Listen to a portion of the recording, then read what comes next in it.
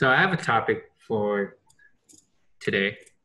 Yeah, Um, since you're like a lead layout guy now, yeah. I was gonna ask what what are some things that you look for in a junior, like a junior animator, or even like a junior position?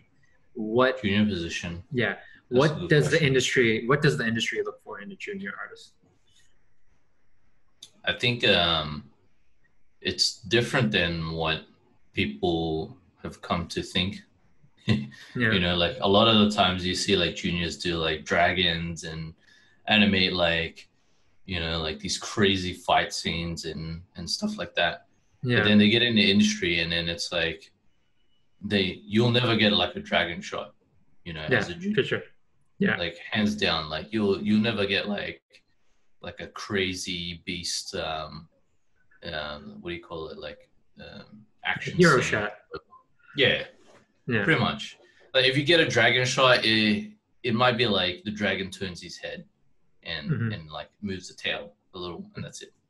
yeah, And yeah, so like what people actually want to see when they want to hire you is if you can do everything else but the dragon, you know yeah, that yeah, you can work sure. your way up to the dragon, but you need Yeah, to have everything else, yeah, like in your tool belt yeah. before you can even like get that chance. So I think people need to have everything else.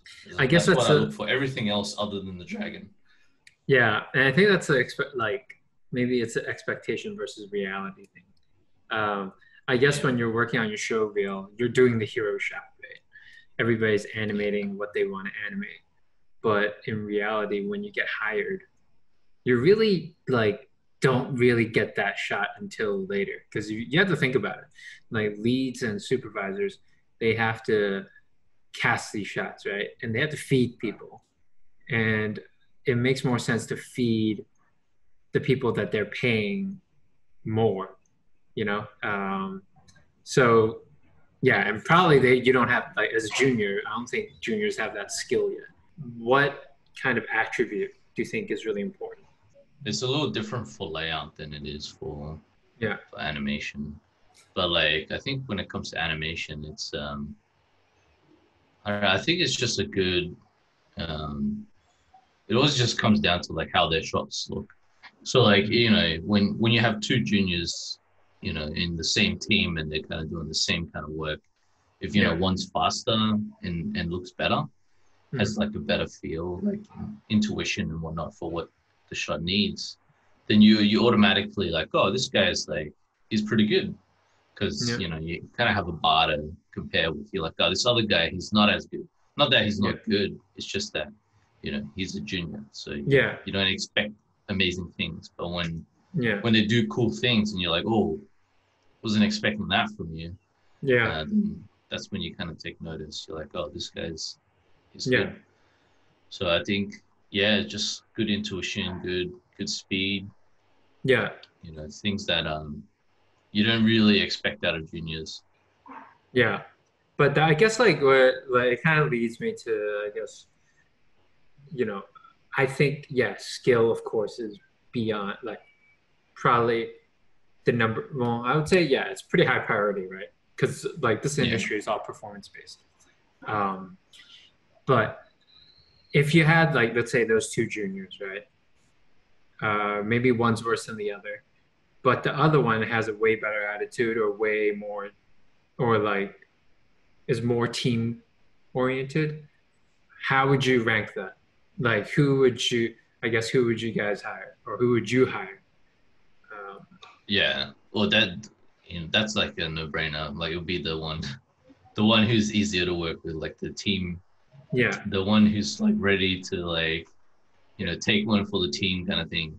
yeah, Um, yeah, that's kind of no-brainer, but it's a hard thing as well. Like if one is significantly more skillful than the other, yeah, then that changes things a little bit, right?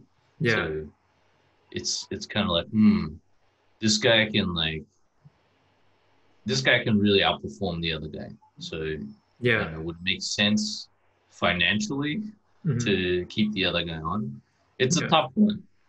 but like Yeah. it definitely levels the playing field. Having like a good personality, Yeah. if not as good, like it's a lot more incentive. Yeah. That's I what I think just always. being in a like being a lead now, like when I think about like, okay, we have X amount of shots that we need to do, you know, especially during the pandemic, you don't really get to like hang out with the people. You don't really get to see them and talk to them. Yeah. But if it's like, oh, I have X amount of shots that I need to oversee and need to get through, I kind of want the guy who can like crush all the stuff that I throw at him, Yeah. rather than the one that's like, oh yeah, it's like really easy to work with, but I don't know if it's as reliable. That's in VFX though. I don't know about animation. In VFX, it's like, Yeah. Well, I mean, things are on fire every day. that's why I asked, like, because when I was at a certain studio, it was I always believed that, you maybe because I was that way, like where I wasn't like super talented or anything. So I always figured, oh, okay, if I just work hard enough for him, a team player, like the skill would come or it would develop. And I think that's that's what I always hold on to. But when I went to a certain VFX studio, I remember I had this conversation with the suit or the head of animation and saying it's all performance based. I don't care whether you can teach or whether you can whatever. You have to have the eye and you have to be the best animator in the room in order for you to be hired. And I was like, I don't know. I feel like that goes against with what I personally think because like this is again not I guess it's not related to juniors, but certain roles have certain skill sets, right? And part of being a lead is you have to be able to teach and communicate effectively as well. So you can't just be like, oh, you're the best animator in the room, and then neglect everything else, right? So yeah, like, and I feel like in animation studios, like feature animations, animated studios, that matters a little bit more than maybe in VFX, where you have to be someone that the right attitude and easy to work with. I feel like that Yeah, sort of takes precedence I think it over just comes down skill. to like the Yeah. differences. Again, it comes down a lot on the differences Yeah. on the just the nature of VFX versus animation. Like where Yeah. VFX is like so tight, everything is on a deadline. You have to get things done Yeah. all the time. So there's never any time to breathe, really. Yeah. Not much time anyway.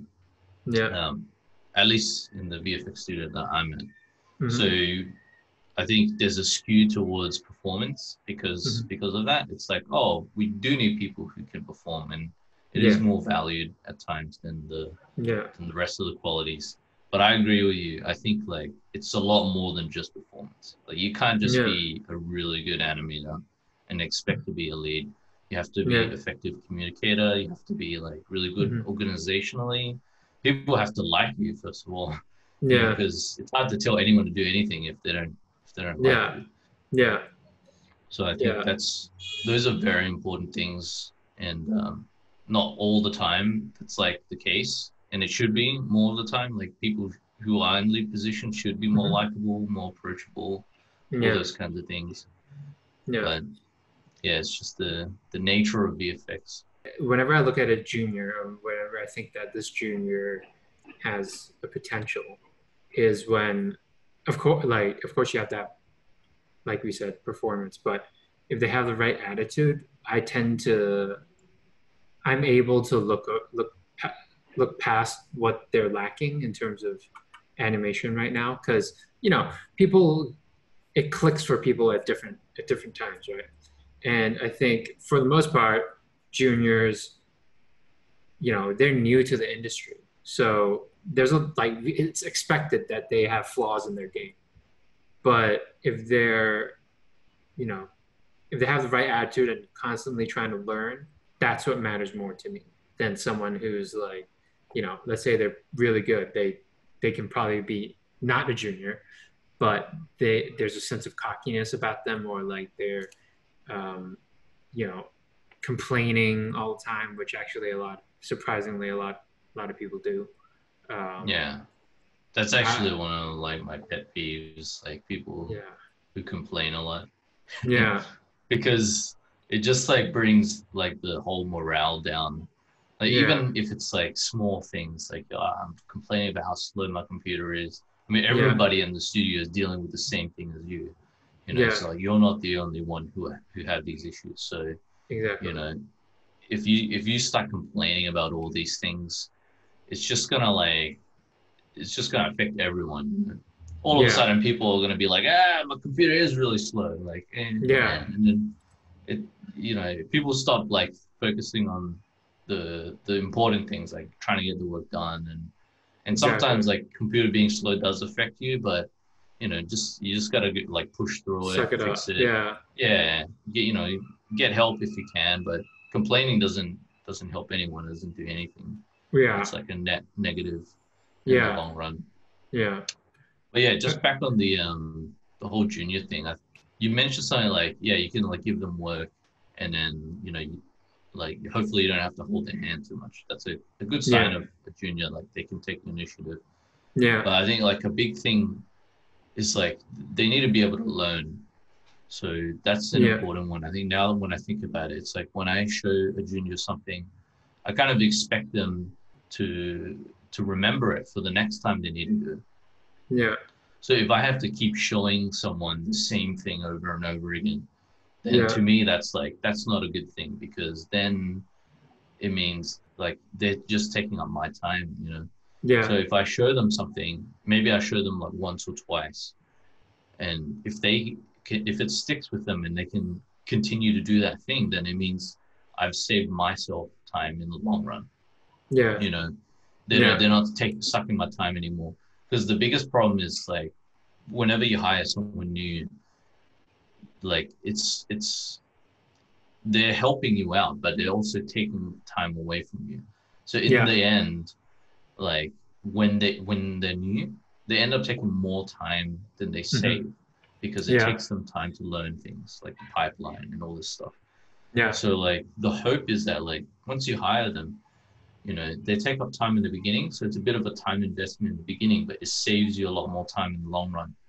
But if you're teaching them these things and they're not learning it, then they won't save you that time in the long run. They'll just keep sucking your time. yeah, So yeah, that's a big one. I think it's like you yeah, just need to be able to keep learning and like remember and be able to execute on the things that you know you've learned in the past. So yeah, yeah, definitely. I think like yeah, it's uh you have to as a lead or like I guess even a senior when you're teaching some someone something, you're losing out that time. And I guess people don't really consider that. And it's more like it is frustrating when if you're teaching the same thing, like you said, like 3 or 4 times, then it's like, yo, are you even really listening? Like it makes you start questioning that, you know, whether they're listening, whether they're really paying attention to the time you've spent on them trying to teach them something, right? And yeah, I think that's a big part. Yeah, that's a big part of having a success as a junior. I think. yeah, because you don't have to Yeah, be like the best at anything yeah, when you're a junior. You just need yeah, to be able to keep learning. And I think if people who are like your leads or your soups can see, oh yeah, this kid's actually he's learning. You know, he's getting better like every day. yeah, He's getting better like you know after each movie, after each show. You hmm, can see like a lot of improvement. Then it's kind of like, oh, you know, like he's someone to keep because he's just going to keep getting better.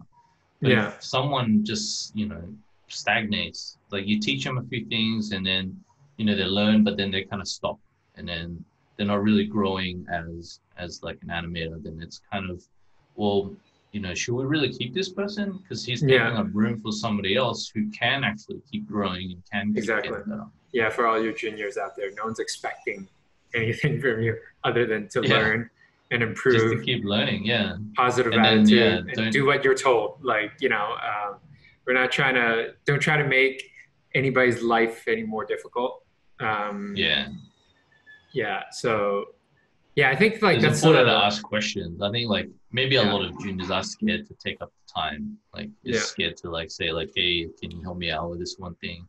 hmm, And it's fine to actually ask, but it's just Yeah. important. Like when you do ask, it's like when they show you something, you gotta write it down or something to Yeah. You remember it or retain whatever. it. Yeah. Yeah. Yeah.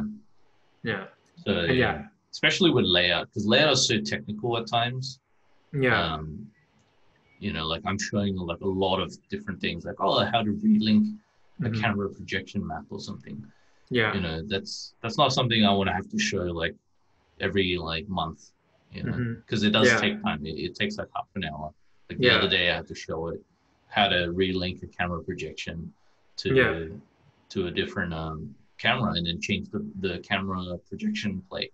Yeah. And it's stuff like that. It's like I had to sit down for like 30 minutes, going step by step. Okay, now you take the camera message, connect it to like, the link camera and the Yeah. node and all these things. And then if I have to show that again, that's like 30 minutes of my time again. Yeah. That's a lot of time. And if I have to show that like 3, 4 times, I just lost 2 hours of work. And when you're in VFX, 2 hours is like A an lot. insane amount of time. It's Yeah. I could have done like 4 shots by the two Yeah. hours. Yeah. So it definitely there's a need to be able to learn quick. I think there's a term like it's like learning agility or something like that. I think that Okay. people are saying learning agility is valued more than high IQ and all this other Okay. stuff. It's Yeah. because and this is across all industries. It's because you need to be able to learn quick and Hmm. and that just saves everyone time in the long run. I don't want people to feel discouraged because even like I swear to God, even last week even though I'm a senior, I ask to lead something and I don't write it down, you know, and I ask the same question and I'm sure in the back of his mind he's like, why doesn't he write it down? You know, and it's about pre-roll. Okay, it's about pre-roll, and it's really silly. It's a really stupid question, but it happens. But if for the most part, if your percentage, like if you're not doing it for the most part, you should be fine. And if you make it up Yeah, in other ways, you should be okay. yeah. So I But think the end goal is to yeah, like take up less time yeah, than you give, basically. yeah, So yeah, if you're saving them like everyone time, then yeah, you're you're net positive. But yeah, if you're like taking away time from everyone, then you're net negative. So you yeah, always want to be in a situation where you're net positive in the hmm, grand scheme of things. And yeah, I think you're definitely net positive. So like you're like doing so much for like the team. You're just doing things that like save a lot of time in the long run. And I think people can see that and they really appreciate that. Like all well, yeah. the upper suits and all those people. Well, I think it's you try. I always approached it, even when I was a junior. I think, especially when I was a junior, is to always be curious to learn. And if I don't have an answer, and it's weird, I only apply this for my job. I don't apply this for anywhere Yeah, else in my life. As in, I'll only focus on, as in, I'll go out of my way to research the answers, And sometimes, like for example, if I don't know how to create something in Maya, I would go out and I'll research how to do it. And I told you this personally, like after a while, all those little facts that you researched all come together and everything just clicks into place. And now you don't need to ask anybody anything. Usually you can just like do it all yourself. yeah, you And I figure it out. think, Like yeah, things like constraints and all those like random yeah, things that yeah. I mean, you also need people who are good at teaching to teach you, or and you need to have, you know, the good resources, which is like YouTube and all that stuff. But I think if as long as you have the curiosity to learn and not be arrogant about it, people can feel that and people can see it. And I think that's what makes you stay in the studio. And that's what makes them feel comfortable with extending your contract. It's because, yeah, you're willing to learn. Um, yeah. I think, Yeah, I yeah, think it really just comes down to that when I think about it. yeah, Um, you need to be good enough to get hired, but then to stay yeah, is really all those other things we were saying, like good yeah, personality and learning. yeah. Thanks for watching or listening to our content. If you like what you saw, feel free to subscribe to our YouTube channel. Thanks again. Peace.